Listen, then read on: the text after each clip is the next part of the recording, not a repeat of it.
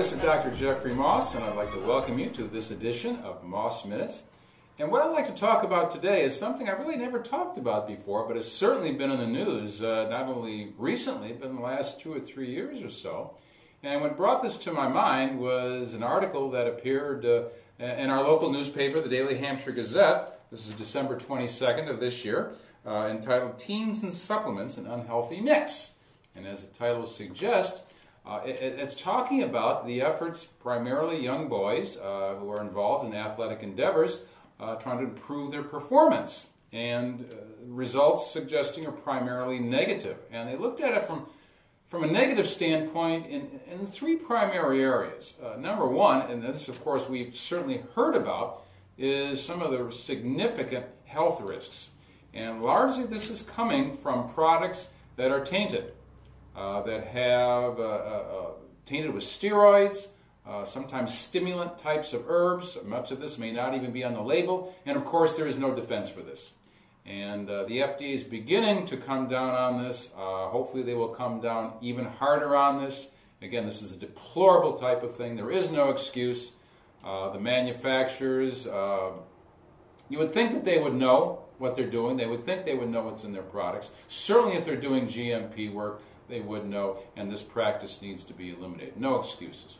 Now, the other area they talked about of using substances such as creatine and protein, but the problem with using it in excess. And to that, I'll say what I've always said. Everything on earth, including water, will cause a problem used in excess, so it has to be used intelligently. And the third area that they talked about that can be a potential problem is that teenage boys, young athletes, will tend to use supplements as a replacement for healthy diet. And as you've heard me say many times, supplements are just what the word says. They are supplemental. And they work best when they complement a healthy diet. And of course that is an issue that does need to be addressed. But the real issue that needs to be looked at, that was touched on in this article, is, does it work? Can you take someone who is already reasonably healthy, well-trained, a top-flight athlete, can you take a supplement and make them, will they perform better? This has been researched quite extensively, and the answer pretty much is no. It doesn't work taking a supplement when somebody is already performing at top levels already. But does that mean we're now going to relegate nutritional supplementation for the athlete to the trash heap? No. And I'll tell you why. Teenage boys may not think about this because they think they're indestructible. But most athletes know, and the teenagers find out sooner or later, that they aren't. And inevitably, injuries are going to occur. And when it comes to really excellence, longevity, really lasting as an athlete, the real secret is not maximizing performance, but what is it? It's basically improving injury repair and repair time.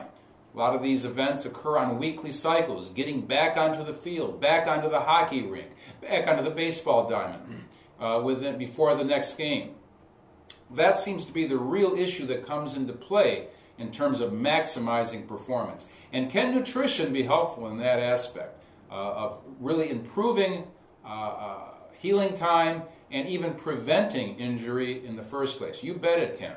Now, there's a couple of books I want to tell you about that really gives a nice overview of what I'm talking about. First one I want to mention is a recently published book. This is called Scientific Evidence for Musculoskeletal, Bariatric, and Sports Nutrition by Ingrid Kolstad.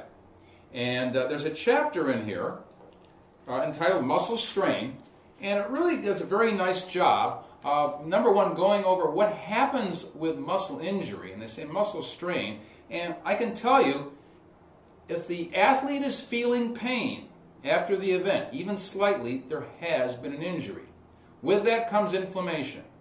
With that comes free radical activity. With that comes a need for repair. And nutrition can be very helpful. For example, we can use enzymes. Now, that isn't mentioned in this book, but the other book I'm going to talk about. We can use enzymes early on to reduce the inflammation. We can use antioxidants to help reduce the free radical activity. And also they talk about something I've mentioned many times, this issue of whenever you have stress, when you have an injury, you have a state of metabolic acidosis, which can occur in the muscle. and using proper fluid and electrolyte balance. And of course, as we know, these athletes are already challenged in terms of fluid and electrolytes due to their increased activity.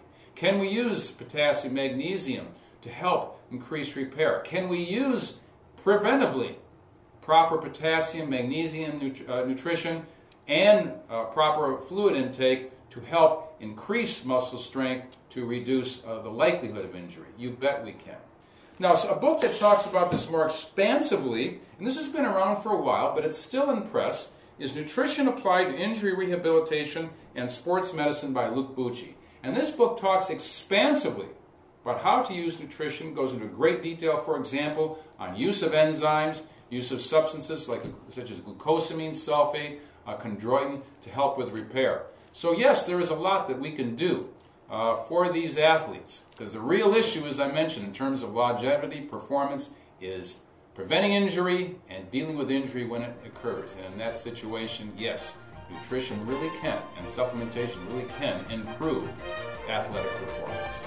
This is Dr. Jeffrey Moss. I want to thank you for joining me for this edition of Moss Minutes. I look forward to talking to you on the next edition.